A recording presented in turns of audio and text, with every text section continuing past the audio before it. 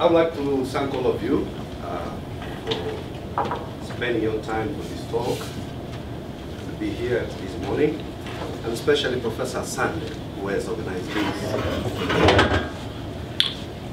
I didn't come for a political visit. I visited Washington. But I appreciate that Dr. Asano decided that we should share ideas and share some views. I won't make a lecture. I can't lecture to professors.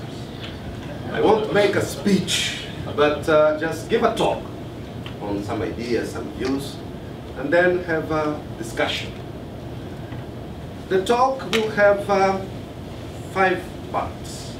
First, a general introduction on how I have tentatively subdivided sub-Saharan Africa political history and phases. On the second part, we'll try to discuss about trends, challenges, and dilemmas in sub-Saharan Africa. The third part is sub-Saharan Africa is subdivided in 4 different sub-regions. Then I'll try to make a kind of outlook on each one of the sub-regions. And then finally, make some remarks on Angola. As for introduction, I have tentatively divided sub-Saharan Africa political history in 5 different phases. The first phase is pre-colonial Africa, whose general characteristics were the global trend of backwardness. The second phase is colonial Africa, starting from around 1400. And the general characteristics were disruption, because the normal trend and evolution of sub-Saharan Africa political history was disrupted, slave trade, and exploitation. Then we have post-colonial independence era, 60s generally. This was characterized by euphoria first, and then substitution, and then uncertainty. Euphoria because everyone believed that it was a moment for African countries to emerge in the global scene. But then general characteristic also was substitution. Most of the leaders of that phase just assumed the same behavior as the colonialists, which brought about uncertainty. The fourth phase can be considered as starting after the global democratic revolution in the 1980s, 1989 and 1990. And in Africa, it was characterized both by change and metamorphosis. What I mean, we have some countries where there was real change as far as values, principles of democracy, governance, and political systems. But in some countries, what has happened is just metamorphosis. The same political actors who believed in one-party systems, Marxist-Leninist systems, and so on, as the global change happened, they just adopted a new language, a new behavior, but not the values and the principles. So there was not really change. In some countries, yes, there was change. In other countries, was only metamorphosis. And the last phase is, which starts by the year 2000, which is characterized by revival, by greater hope in some countries, but occasional despair, like what we have now in Central African Republic, for instance. Then those are tentatively what I consider the 5 phases of the sub-Saharan Africa political history. Current trends, challenges, and dilemmas. First challenge: how can we solve the dilemma of having regimes which consider power as an end in itself, meaning they are there just for the sake of power, or have a vision on building something? That's the first great dilemma of Africa. Most of those who are ruling, they are there for the sake of power, but not building something. Second dilemma is the problem of liberators versus builders. Meaning that those regimes which were the ones that fought for independence and got power, they behave as owners of the country, owners of the peoples, because they feel, okay, we have liberated you, we have given you independence, then we own you, we own the country. And on the other side, we have regimes that have overcome that phase. They are not the liberators, and they have to build their own image by building something, building societies. Another dilemma we have in sub-Saharan Africa is the problem of, are you trying to build countries value-based or objective-driven? And in most circumstances, people tend to give more priority on trying to set objectives instead of creating societies based on values, specific values. Then this is also a great dilemma in sub-Saharan Africa. We have something interesting also in sub-Saharan Africa, is that we have those countries with high economic potential are the weaker achievers as far as indicators of human development. Examples are Angola, Nigeria, Equatorial Guinea, for instance. Countries with weak economic potential are high achievers as far as indicators of human development. Examples are Cape Verde, for instance, Mauritius, for instance, or even Ghana. Then why those that have the potential are weak achievers and those that have not the potential are high achievers? It's a great dilemma.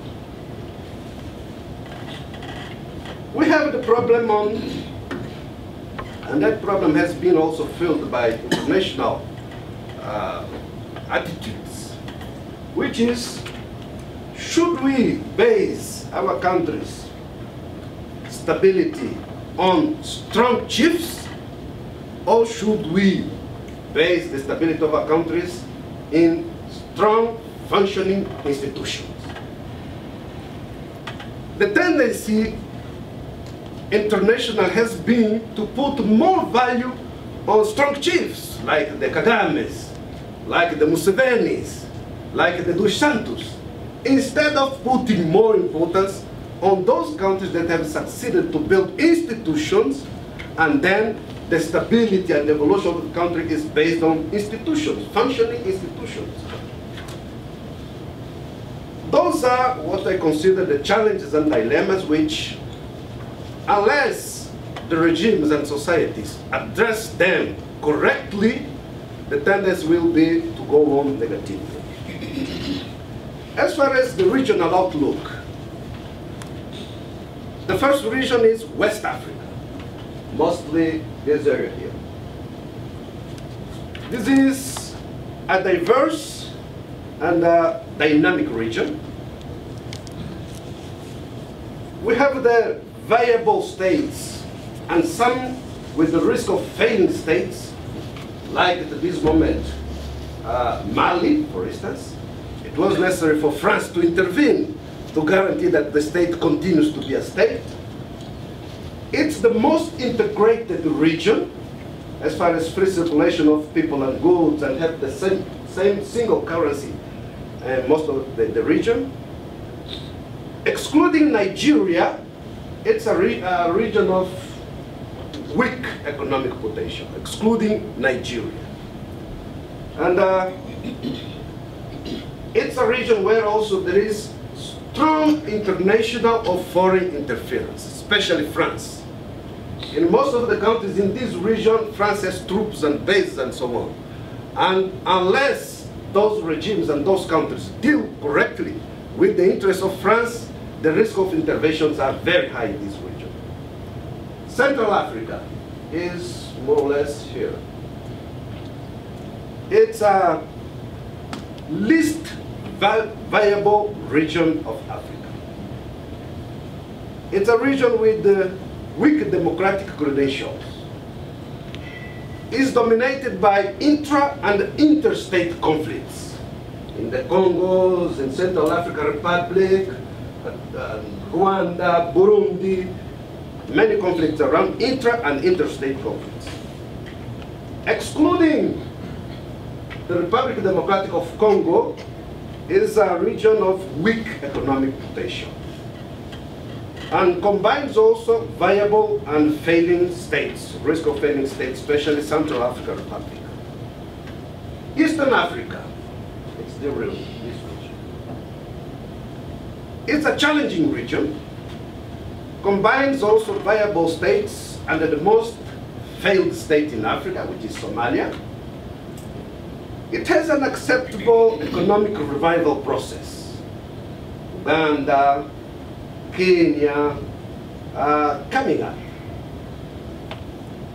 It has a strong economic potential, and it's moving also slowly but gaining some democratic credentials.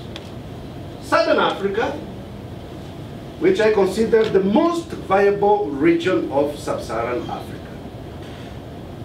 Most of the countries, with the exception of Congo, Angola, and Zimbabwe, most of the countries have achieved the positive democratic credentials, particularly Zambia, particularly Namibia, Botswana. It's a region with strong economic potential and also has a process of growing integration as far as the movement of people, goods, and finances. These are more or less what I could say is the outlook of the 4 sub-Saharan African regions, sub-regions. Let's move to Angola. Finally, after decades of war, we have peace. We have peace, which allowed what I call renaissance of Angola, a moment to restart. And also, the end of war has liberated the individual as a human being. We have the challenge of stability. Because people tend to prefer the school which considers that it's a strong chief that guarantees stability. And in Angola, that strong chief is Mr. Dos Santos. While we do believe that the better option should be to build strong and functioning institutions so that by the day he is no longer there, the state continues to function. And my personal view is that also what we have in Angola fits into the characteristic of metamorphosis. As long Mr. Dos Santos is the president of Angola, there will not be in Angola reforms, positive reforms, as far as democracy, as far as the governing quality, as good governance, as far as values, as far as principles. They won't be. Because of that reason is why we have been trying to build institutions so that we don't fall this problem of strong chiefs. The democratic process in Angola started in 1991 after years of one-party system and Marxist-Leninist, but it stalled in 1992 due to resumption of war and stagnated. We reinitiated only after peace in 2002. So in Angola, we have some of the values of democracy present, but some not present. So we consider that Angola is a country in transition to democracy, not yet a fully democratic country. As far as the rule of law, it's a strong problem, a big problem, because the ruling governing party considers the implementation of laws and regulations according to every specific interest, meaning the same law can be interpreted on one direction according to the interest or in another direction. And what we saw is that the institutions are the most are the ones that violated the most the laws. Then we don't consider that we have rule of law assured in Angola. Quality of governance, very bad. high mismanagement, rampant corruption, especially at the top level, nepotism. If one sees today the regime, the vice president of the country is a cousin of the president. The minister of finance is the nephew of the president. The CEO of the sovereign fund is the son of the president. And the daughter of the president is the richest person, is the richest woman in Africa, and the richest Angolan. Then the quality of governance is more or less characterized by mismanagement, corruption, and strong, how do I say, lack of interest as far as service delivery to the citizen. Economic situation. Angola has growth during 10 years tenfold. Meaning, in 2002, when we achieved peace, the GDP of the country was about $12 billion. 10 years later, the GDP moved to $127 billion. And the growth has possibility to continue at least for more 2 or 3 decades in strong levels. This year we expect the growth to be about 7–8%, after having growth for 12, 11, 13% in the previous years before the international financial crisis. Most of the economy is still dominated by the oil sector. We produce now about 2 million barrels a day, and we expect by next year to be around 2.3 million, and in 10 years probably reach 3 million barrels a day. Diamonds are part of the strong sectors. Other mining sectors also strong. Agriculture very weak. Tourism inexistent. Then this is more or less the characteristics of the economy. Social environment. The main characteristic of our social condition is poverty. Almost half of the population is completely poor. There is a positive evolution that in the last 10 years, we are having a small middle class evolving. It's true that the middle class is mostly civil servants, top officers of the army and the police, and some business people. But it's growing, but the main characteristic is poverty. Lately, because of the debacle that we had in Cote d'Ivoire, and also in Guinea-Bissau, the regime has decided to downscale this tendency of intervention. But unfortunately, the international community considers Mr. Dos Santos as a kind of stabilizer militarily in the region. One of the bigger challenges for Angola is how to establish a kind of better partnership between Angola and South Africa. The tendency is in Angola to consider that we are competing, rivals, while I do believe that if we could find a way of really structuring strategic partnership, it could be good for the region. How do I see relations between the United States and South Africa? Which I consider that the best thing should be to go beyond the past. Before the 1989 global revolution, democratic revolution, the role of the US was intervention. The US was supporting UNITA and the Soviet Union, the government, for decades. All of us used to have training from here, as I'm also a retired general. After 1989, the relationship was dominated by oil dynamics. Most oil sector is dominated by Chevron, Texaco, and then BP and Total. Then the dynamics of oil are the ones that dominated the nature of the relationship between the United States and Angola. Now that the US is moving to self-sufficiency in terms of oil, this has become less important. When I talk to US officials, and Mr. Kerry hopefully was there in Angola last week, 2 weeks ago, what I've been saying is the relationship should be dominated by EEI, engage, encourage, and invest. Engage in terms of institutions from the US, senators, congressmen, institutions from Angola, engage each other to understand better and to forge a new relationship. Encourage, because we do believe that the US needs to encourage Angolan institutions to adhere to democratic values and principles, and also move to better governance, good governance, and invest.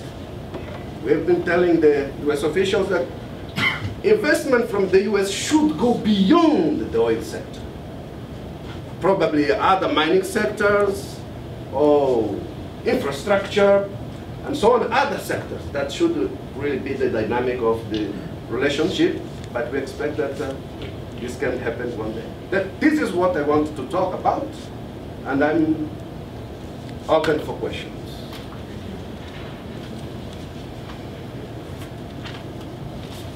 Any questions?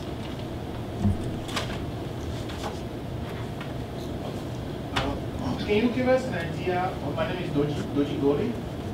I'm from Togo, West Africa, and I watched the Ivorian conflict very closely.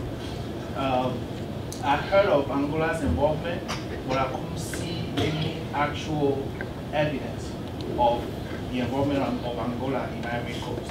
So I don't know if you can give us an idea if there is any involvement, how it was, and how come we couldn't see it, or what was happening. During the war in Angola, Ivory Coast was on the side of UNITA and Savimbi. When President Boigny died, after some time, also conflict started in Ivory Coast. By the time Dos Santos succeeded to kill Savimbi and end the war in Angola, Dos Santos decided to revenge the situation in Côte d'Ivoire. What Dos Santos wanted is no one from the previous regime should be on top. That's why they supported Mr. Babo. We had there some troops, not really very much, but we had there some troops, mostly for the security of Mr. Babo. And when France intervened, we had to negotiate with France so that those elements of our troops that were in Ivory Coast could return. What Mr. Dos Santos did not understand is that he was overstretching.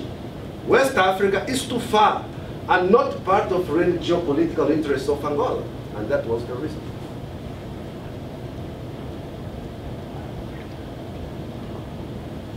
On the economic front, you had indicated engage, encourage, and invest. What are the emerging industries that you guys are having other than the oil and mining, which dominate?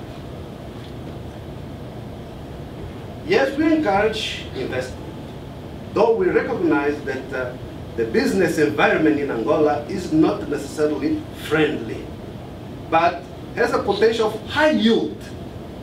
It's not friendly, but has a high potential in terms of, the yield.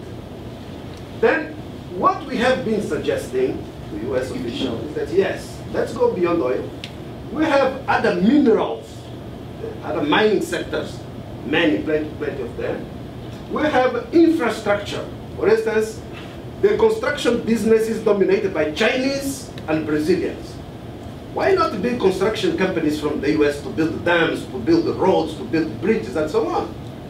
They are not there. The financial sector is dominated by Portugal. Why Portugal? That has no potential really to make it work. Why not the American banks there? And also several other factors, for instance, hotels. Why not a Marriott? Why not a Hilton? Why not it's dominated by just Brazilians and Portugal?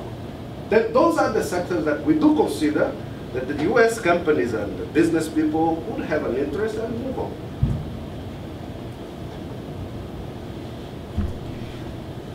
I'm from Tanzania. For the past 4 years I've been here studying. But I normally hear some of the politicians from our country, but also now I can hear most of the African politicians, they do normally get on platforms that talking about, okay, come to our country, invest. But for me, that argument, I wouldn't agree with it. What do you have on the table? A strategic outline to make a person be interested to invest in your country. That's a big challenge for most of the politicians. Normally, they will be talking on the outside framework, but when you go inside, see what things are just going on, knowing a person can take his own money and turn it into a wasted thing. In your speech, I didn't hear exactly what really do you have. The outline, you might not have a big document there, but the outline to make a person, okay, if I go there to invest, our relationship is going to be better, because some of these investors or the countries which are supporting our countries also, they do run away because they are capable of supporting, but when they start, the relationship which emerges is very bad in terms of corruption, whatever, mismanagement as you are talking. So we should have something on the table really, which by itself would attract investors, not by you talking. As I said in the beginning, I didn't come for a political visit. I just came for the graduation of my son. And when I was invited, I decided, okay, let me just put on some points for a talk. As I said, I visited Washington last year in a tour that I went to Lisbon, Paris, London, and Washington. That was a political mission. As I said also, the business environment in Angola is not yet friendly because of corruption, because of too much bureaucracy, backlogs, and so on. It's not necessarily friendly. But I recognize also that the current government has been trying. They have set up a kind of foreign investment institution to help and regulate things. They are trying to reduce the bureaucratic environment, but one of the big problems is corruption. As I said, the business environment is not friendly, but the yield on investment is very high. That's what really makes the situation different. But I think that the government has regulations, has laws that really are available for everyone to see. So I'm from Ivory Coast. So I'm wondering, my understanding is that you're in the opposition. Yes. Party. So we've had, even though we haven't had a lot in sub-Saharan Africa, we have regime changes. That is, opposition parties taking over power. I think Senegal was is one of the famous cases. And even Cote d'Ivoire, Ivory Coast, the same thing happened. What you've been talking about of the the corruption environment, what we saw is that it just continued. That the people that were in opposition and criticizing people in power, when they took power, they sort of went back to those same things that they were criticizing. And so I was just wondering about your opinion about that, and how can we break this cycle eventually? Because I like the ideas that you're presenting, and I like the direction that you're pointing for Angola. But my worry, and this is not just to you, addressing to you, but my worry is that whenever these changes in governments happen, the people that just come, they just want to get rich too, and kind of like to sort of get rich and protect their future generations. So I'm just looking for ideas. I mean, what do you think about this, and how we break this cycle and really eventually move toward positive governance in sub-Saharan? That's exactly what I said when I referred to the challenge and dilemmas. And it is related to the motivations of the individuals. What is the motivation for you being involved in politics? Is power, or you have a vision? its values or just a control interest? That is the question. And I don't rule out that in several countries, yes, people are just motivated by power. When they reach there, they do same things as the others were doing. It's what I said, that in some cases, it's just metamorphosis. People tend to change, but they don't change as far as behavior is concerned. Now, my view also is that there is a trend of change, general trend of change. Today you can go to Zambia, things are moving. You go to Botswana, things are moving. You go to Cape Verde, things are moving. What is necessary is that this movement continues. And countries like South Africa should not go backwards. Countries like Angola should move. But the main question is motivations. What are the motivations of the individuals? Power or a vision? Build or not build? That's the question.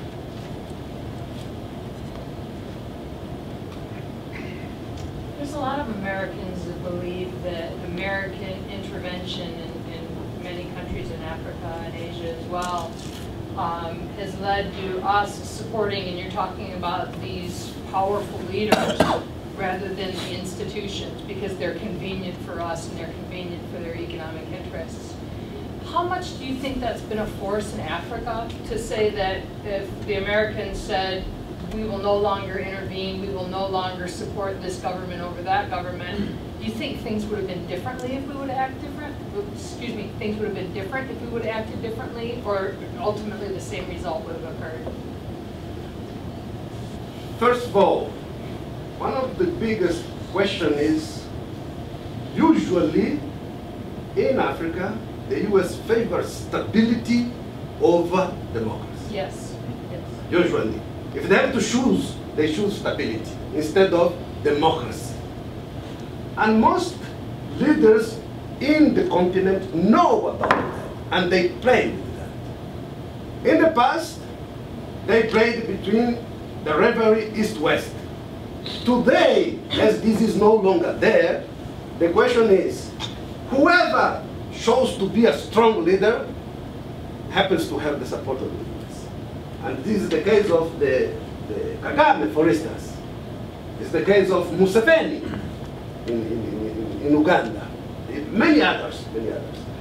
I do think that there should be at least a combination. A combination. Because also you can't build a democracy without stability. There has to be a certain degree of stability. But there should be a combination. It's because of that I said that when I talk to US officials, I said, okay, engage and encourage movement change. You should not reward just for stability and not push for democracy. There should be a combination.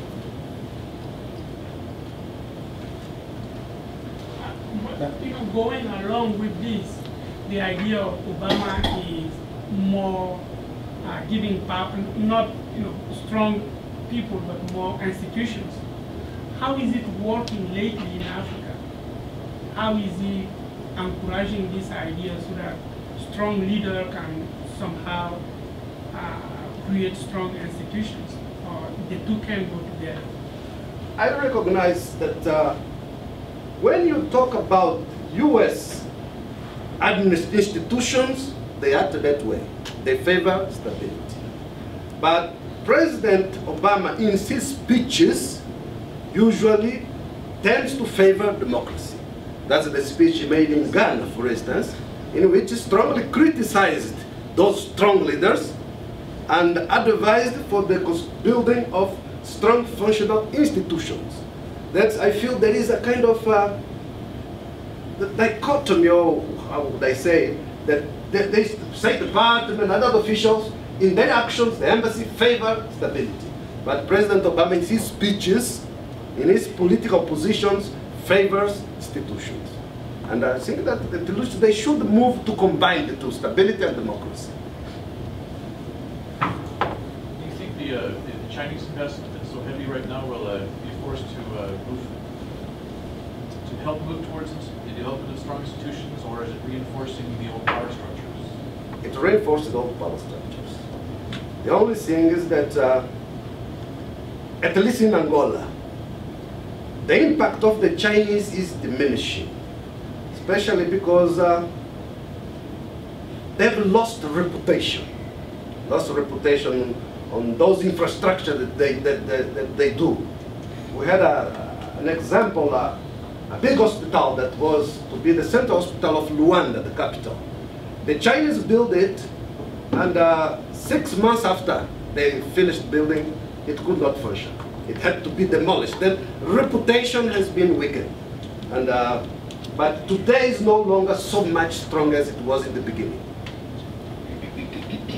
They became very strong, but now it's coming down. Brazilians, you mentioned they're also very strong. Portuguese, do they demand more institutional development, or are they happy to kind of cuddle up to those in power? Oil sector is dominated by US, Britain, and France. And most of them tend to favor more stability than democracy. The construction business, finance, hotels is dominated by Brazil and Portugal. And in their case, they don't care about what is Angola. They just deal with the top individual, and especially also because most of the big Brazilian and Portuguese companies are, how do I say, are linked, meaning the daughter of the president, for instance, has shares in all the banks of the Portuguese. And she has business in Portugal. She is the richest woman in Portugal as well. The Brazilians the same, meaning the business is Angolan and Portuguese, the regime and Portuguese, and for that reason they favor just and sustain the regime. Okay, so there's been strong economic growth over the past several years. How has that trickled down to the common person in terms of things like, well, just basic social indicators, like maybe even education? Has educational attainment improved? Yes, it had an impact. First is, we can today say that there is no hunger in the world. No hunger. Poverty, but no hunger. We can also say that even some services, education and health, have spread, although the quality is not good. Meaning, for instance, before 2001, 2002, when we reached peace, the country had only 3 universities. Today we have more than 20. More than 20 in this 10 years period. Yes, there is some impact, positive impact. Especially the middle class is coming up and so on. We didn't have middle class in Angola. It's coming up, especially because we came from the Marxist system of planned economy in 1992 to a kind of Russian-style anarchy, the top members in government taking up everything, and then now they are trying to structure the economy on a more sustained and regular basis.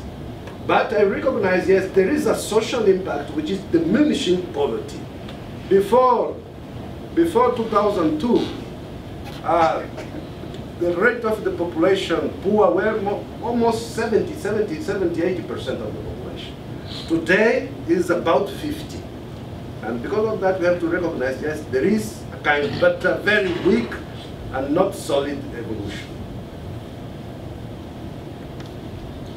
Speaking of the daughter of Dos Santos being a business woman, or you know, the richest woman in Angola.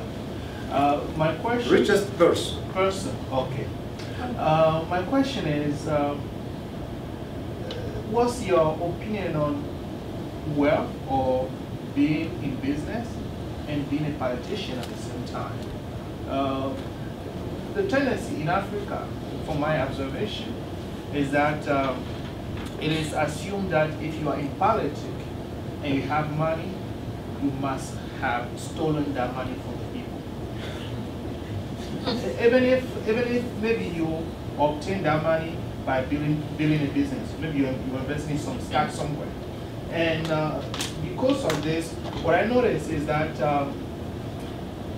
it's also given us this reputation inside and outside that almost all African politicians are corrupt, or African politicians who have relatives that are rich may have benefited unfairly. And we don't know all the evidence, but we don't know how, how the wealth was accumulated either. So my question is, business and politics, making money and being in politics, where do we, how do we want to portray our leaders who are making money?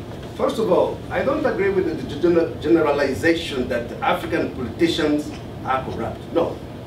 You go to Cape Verde, they are not corrupt. You go to Zambia, they are less corrupt. You go to Botswana, they are less corrupt. Now, we have countries where there is high corruption. And do we have business people in Angola or not Angolans? That's why the question mark comes. By 1991, because we had the central planned economy, there were no business people. Everything was the state. After that, we had still war. Then the country was not growing until 2002. Until 2002, the daughter of the president was not rich. It was just the average individual. And the question is that if she had done real, honest business, we should all applaud. And it's normal and it's positive for the country.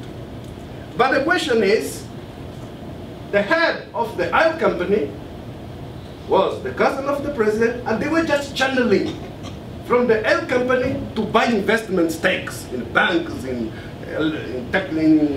telecommunications, and all those things. And I give an example. A colleague of us was made Minister of Public Works. He was also a general and so on. He became Minister of Public Works. And he was average.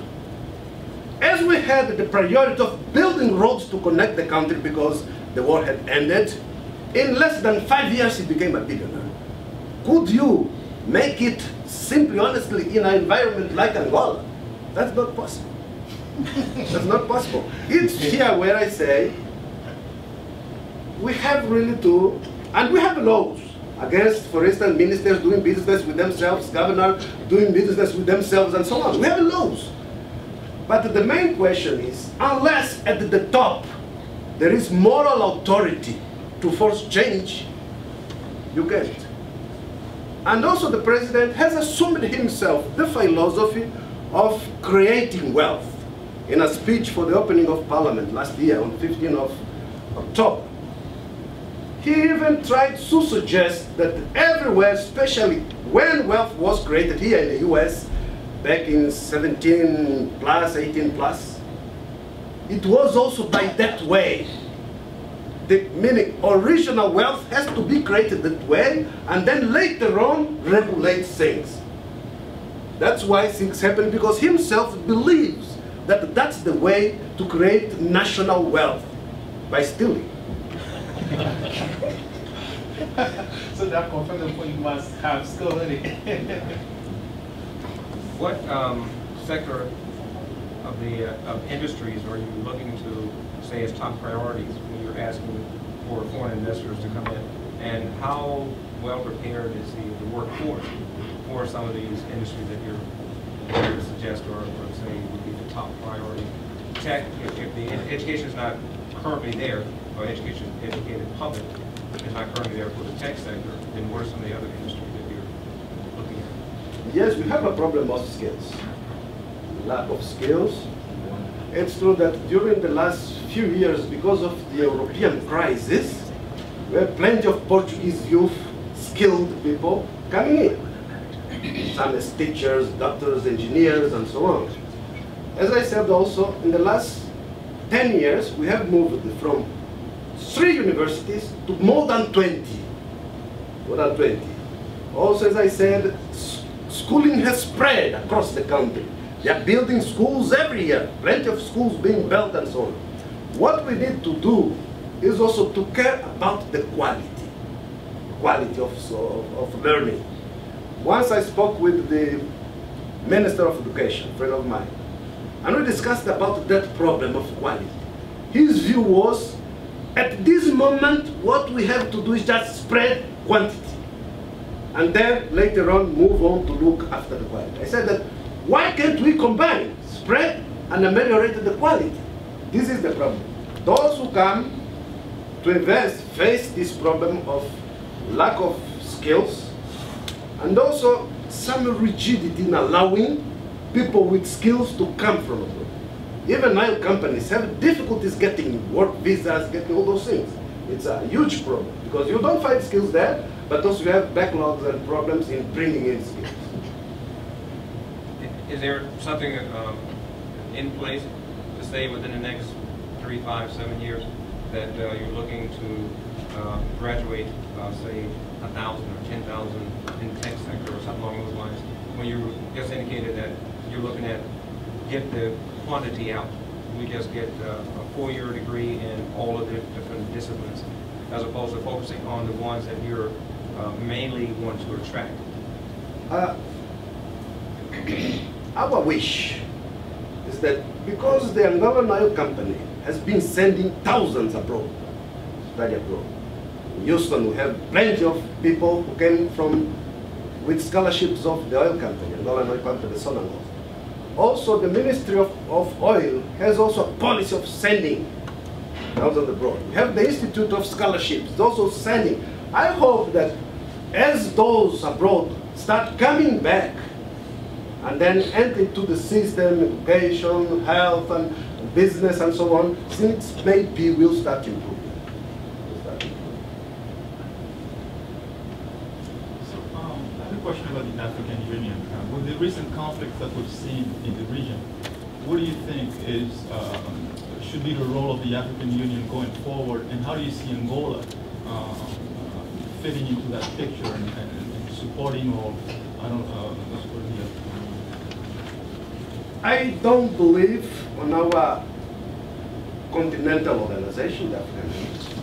I don't believe on our sub-regional organizations. I was myself a founding member of the African Parliament, and I don't believe that. Why? Because most of our regional institutions, instead of following maybe the way the European Union was created, value-based, our organization is driven by objectives. How can you have a functioning African Parliament in which you have non-elected Libyan parliamentarians, for instance, in which you have non-elected Ugandan parliamentarians, and you have elected Ghanaian parliamentarians? The value is different. How will you achieve those objectives if start by a different value base? It's why the best thing should be to follow, and we discussed that in the African Parliament. Okay, the rule should be first democratic, have a good governance, and then you join the organization. If you don't have those values, you don't respect those principles, you will not be part of the organization. Because being all part, they just establish objectives, you can't reach those objectives.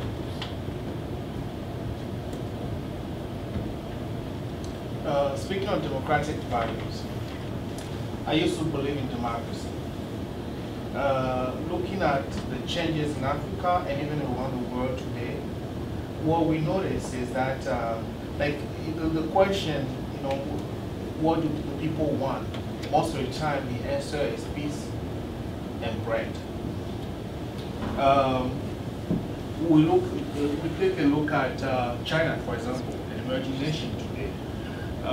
China hasn't been exactly democratic from its history up to now. There is stability, but democratic values have now been asserted, and here it's a nation that is a global player.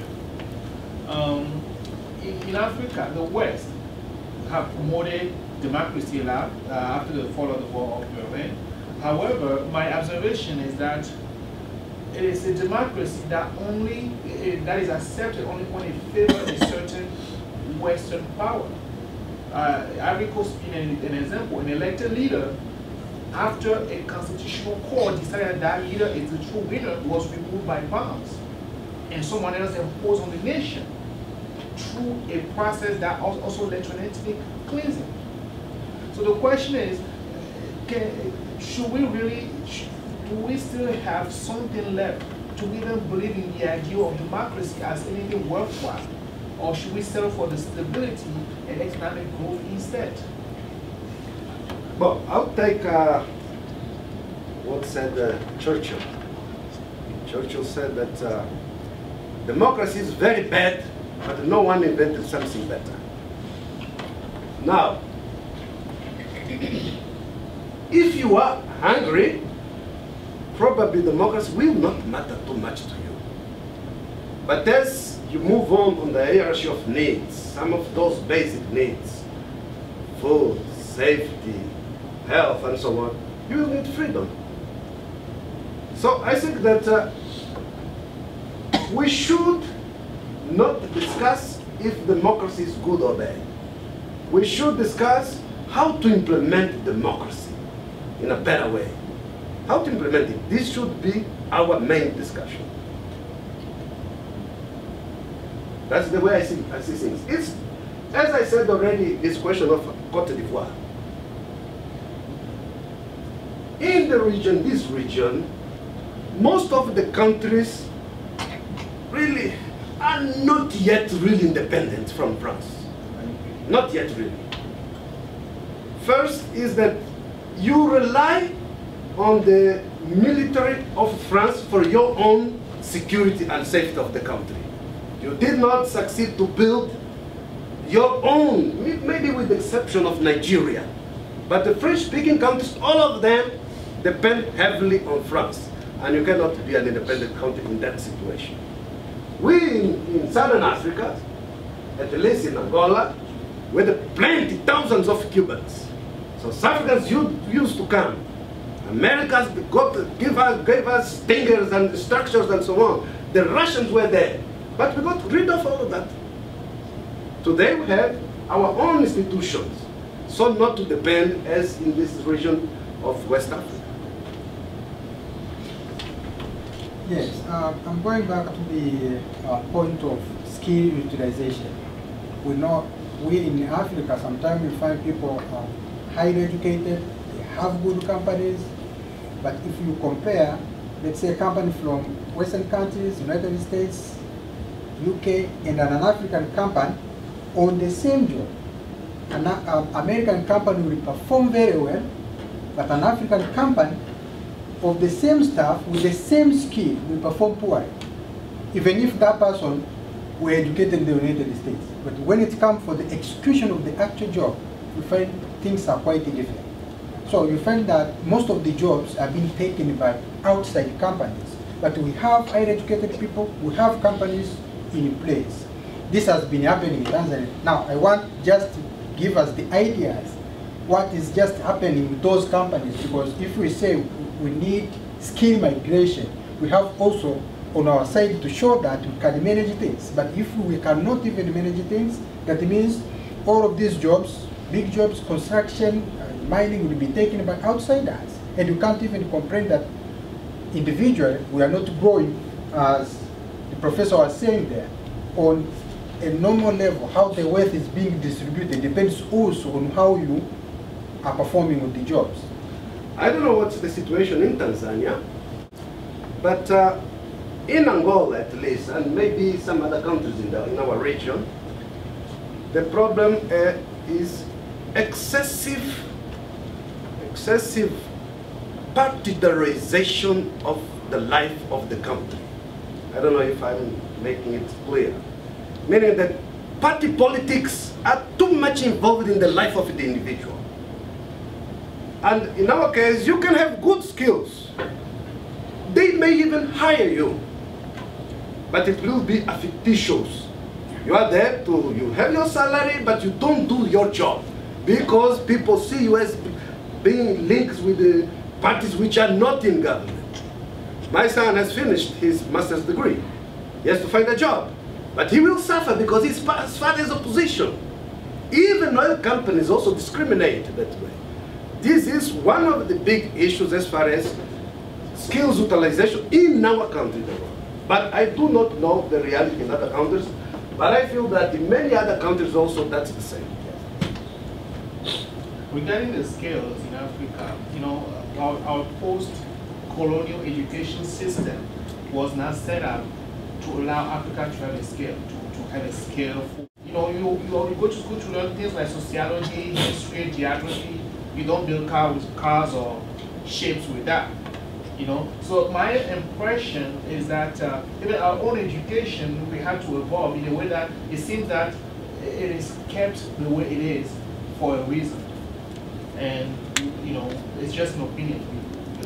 It's not an opinion, it's a reality, even in our country. And I see, for instance, the same in Senegal. Senegal has highly skilled people, plenty. But in which fields of skill? And we have been discussing this in Angola. We are in a phase of reconstruction after war. If you move from war, what do you need more as far as skills are concerned? You need engineers, you need electricians, you need carpenters, you need those people who will build economics and those things. But in all of our universities, you will go there and find, okay, there is psychology, there is sociology, there is history, there is law, there is whatever, and you ask, okay, engineering, there is no engineering. Medical doctor, there is no. Then you end up creating skills which are not applicable to your needs and the needs of the market. Then what you do? The engineers have to come from Portugal. The electricians have to come from Portugal. Because you are not creating what you need. We are trying to see if we can reverse that in Angola. But we have also this problem that, yes, plenty of lawyers, plenty of sociologists, plenty of psychologists, plenty of history, but the lack of engineers, lack of technicians. The talking profession.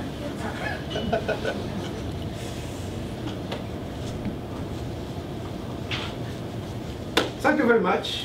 It was a good opportunity.